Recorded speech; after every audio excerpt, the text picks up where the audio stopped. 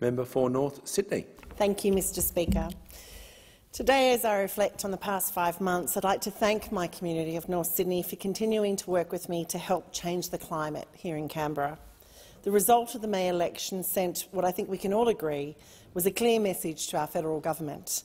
The people of North Sydney, and indeed Australians more broadly, want their leaders to do better. They want inspiring and courageous leadership and a national government prepared to coordinate across state borders. They want to see appropriate federal stimulus, be that financial, intellectual or human capital. Australians want to see our country investing in building new skills, capabilities and innovative industries to succeed in today's high-tech, rapidly decarbonising world, as well as investing in our people and communities. Australians want to address long-standing structural issues to ensure all Australians, be they young, old and everything in between, can continue to live in the lucky and progressive country. Since August, our North Sydney voice has been heard clearly here in Parliament in areas as diverse as faster action on climate, integrity in politics, the more humane treatment of people seeking asylum in Australia, and ultimately greater accountability in how our government allocates our public money. During this time, I've been honoured to work as North Sydney's representative in this House, pushing the government to ensure the legislative proposals not only meet the needs of my community, but that they are also thought through beyond the immediate, short-term positive headlines. Ultimately, North Sydney has played an active role in shaping current government policy for the better. In the recent Fair Work Bill, for example, after consulting with the people of North Sydney, I moved an amendment which was supported by both the Labor and Liberal parties, as well as my crossbench colleagues, to ensure those at the decision-making table are representative of the whole building industry, not just big unions or large construction companies. My amendment ensured small and medium builders will now have a voice at the National Construction Industry Forum, and that the work of that forum will be publicly accountable through the publishing of a communiqué within 14 days of their meetings.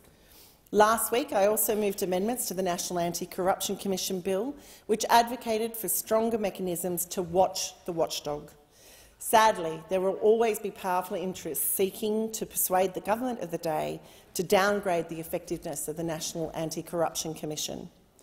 There is an opportunity to do something unprecedented in this place through the establishment of a truly independent commission. The amendment I moved sought to deliver this by appointing an independent chair of the Oversight Committee. I've advocated for these changes since my very first meeting and conversation with the Attorney-General many months ago, and I am heartened that the argument for this amendment continues in the Senate.